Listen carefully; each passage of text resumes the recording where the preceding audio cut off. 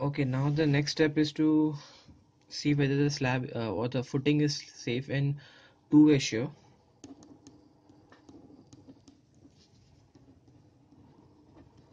It is given in IS code clause number 34.2.4.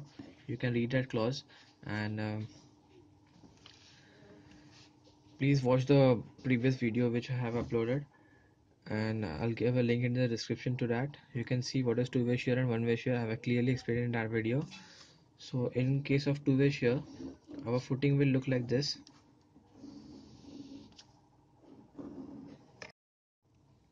So in this diagram you can see this is the width of the footing and this is the length of the footing, and in case of two-way shear the critical plane occurs at a distance of d by 2 from the face of the column.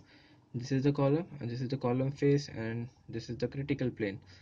Okay, so this is the width of the column, that is 275 mm. This is the length of the column, which is 450 mm, and the depth d is 532 mm.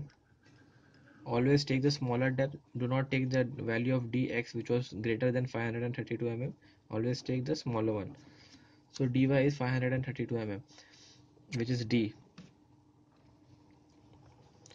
So what we have to do is we have to calculate the shear resisted by concrete and to calculate the shear force that is causing the two-way failure, and for that we need the area of the shaded portion and the area of the critical plane. Okay, so first we for calculating the area of shaded portion as well as the critical plane, we need the perimeter of the critical plane, which is this part. Okay, so get the perimeter of the critical section, we need this length, this length, this length and this length. That will be 275 plus 532 divided by 2 plus 532 divided by 2, which is this length, that is 275, which is the length of the column, and d by 2 from this side and d by 2 from this side. So that's this, and this length will be 450 plus d by 2 from this side and d by 2 from this side. So I'll write 450 plus 532 divided by 2 plus 532 divided by 2, and I'll multiply this by 2 to get the summation of all these lengths. So that will be 3578 mm. So once you get the perimeter of critical plane, you can calculate area of shaded portion. Now to get the area of shaded portion, which I have sketched out in red, I can calculate the area of this entire footing and deduct the area which is not hatched. So that will be 1910 into 1380 minus this length is 275 plus 532 multiplied by this length is 450 plus 532, that is 1840 mm square or 1.84 meter square. Okay, so after getting area of shaded portion, you have to calculate values of Ks and tau c. The value how to calculate, for this you have to refer clause number 31.6.3.1. It's on page number 58 of the IS code, and it says that the Ks value should be 0.5 plus beta, where beta is the short side of the column divided by the long side, and it should be less than 1. So if in our case it will be 0.5 plus 275 is the short side and long side is 450, and which is 1.11. So as it is greater than 1, I'll take it as 1, and tau c is 0.25 under root of fck, which is 1.25 Newton per mm square. So once you get Ks and tau c, you can calculate shear force, or say shear resisted by concrete, which will be the permissible stress, that is Ks multiplied by tau c multiplied by the area of critical plane, the area which is subjected to the shear stress. So This is 1.25 multiplied by area of critical plane. You can calculate area of critical plane by multiplying the perimeter of the critical plane by the effective depth of the footing. So perimeter was 3578 multiplied by 532 is the effective depth, which will be 2379000 Newton, and that is 2379 kilonewton. Let's assume this is VOC. Now next step is to calculate the shear force that is causing the two-way shear failure.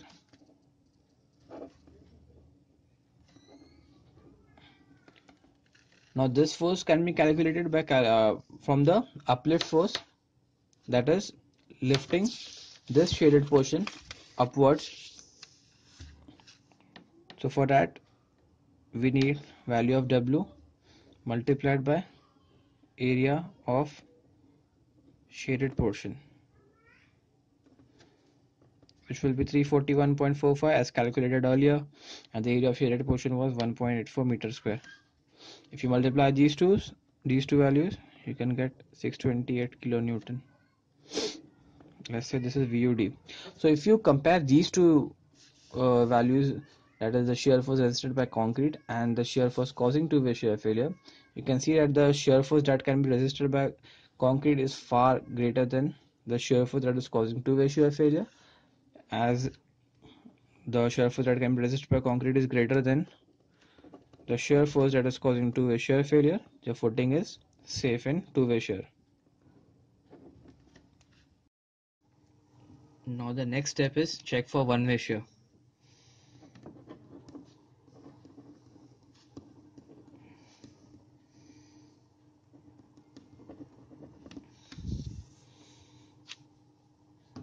So your diagram would look like this in one-way shear.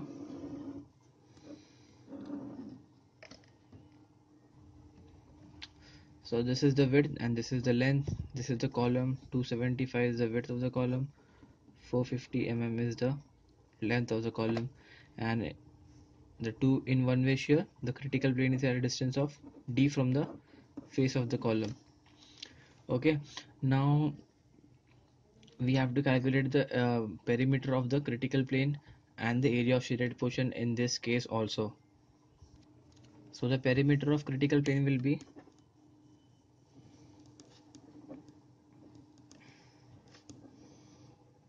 in x direction, it will be, for shorter direction it will be 1380 mm, and for longer direction it will be 1910 mm. So first I'll start solving for y direction, because the length in both the direction is different. We have to check for both the directions. If we are designing for square footing, we only do it once. So the perimeter of critical plane in y direction is 1910 mm.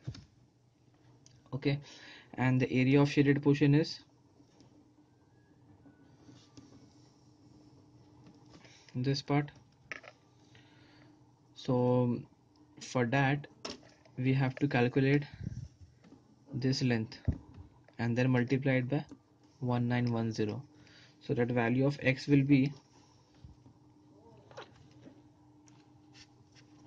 1380, this minus 275, which is the width of the column, divide by 2. Once you do this, you get this width from here up to here. Now you have to deduct this part, which is d, minus 532. So you will get excess 20.5 mm. Okay, so area of shaded portion will be 1910 multiplied by 20.5. Now tau c was 0.25 Newton per mm square. Shear resisted by concrete will be tau c multiplied by area of critical plane. Tau c is 0.25 multiplied by area of critical plane will be 1910, which is the perimeter, multiplied by the depth of the footing, 532 mm. So that is 294.64 kilonewton. Say it is VUC. Now shear force causing one-way shear will be W, which is the uplift force of the soil, multiplied by area of shaded portion. Okay, so 341.5, which was the value of W, which is the uplift force of the soil, multiplied by area of shaded portion, was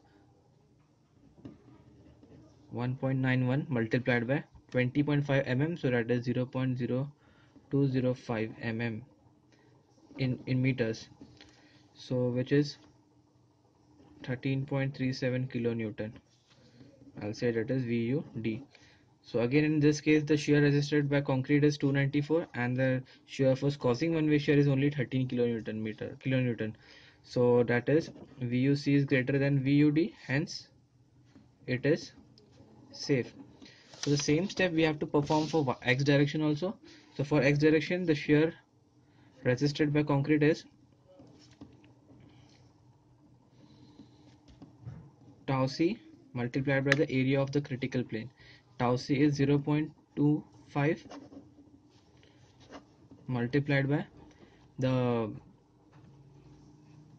area of the critical plane. So the perimeter in that case was 1380 multiplied by the depth of the footing was 532 mm, which is 183.54 kilonewton. I'll say this is VUC. Now again, shear resisted by shear force causing the one-way shear will be the uplift force W multiplied by the area of shaded portion in x direction,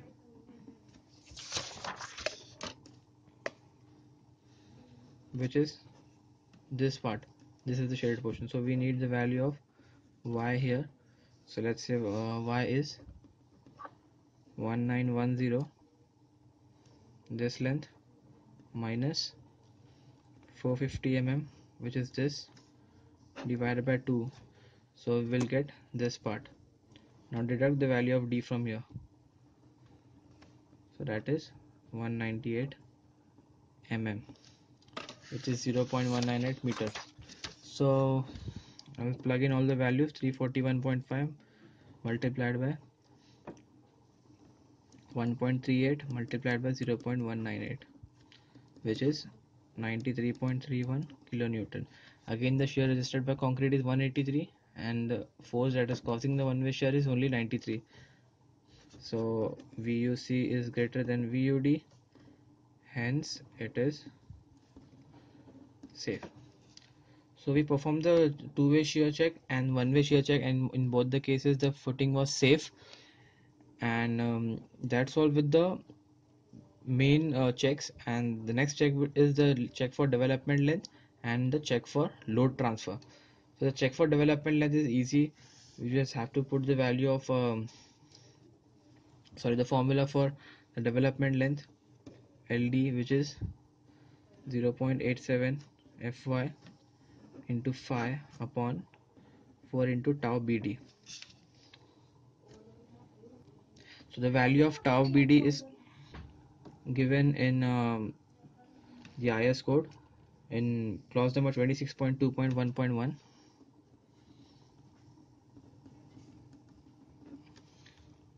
So for M25 grade of concrete it is 1.4, and just below the table it is said that for deformed bars conforming to IS 1786 it has to be increased by 60%. So 1.4 multiplied by 1.6 is 1.92. So the tau BD value here is 1.92 Newton per mm square. This is given on page number 43. So plug in all the values. 0.87 into 415 into 12 upon 4 into 1.92, that is 564 mm. So in our case For the longer side, the length available from the face of the column was 732 or something like that, and the development length is 564 mm, which we have to provide from the face of the column, which is clearly less than the length available. So the check for development length is safe.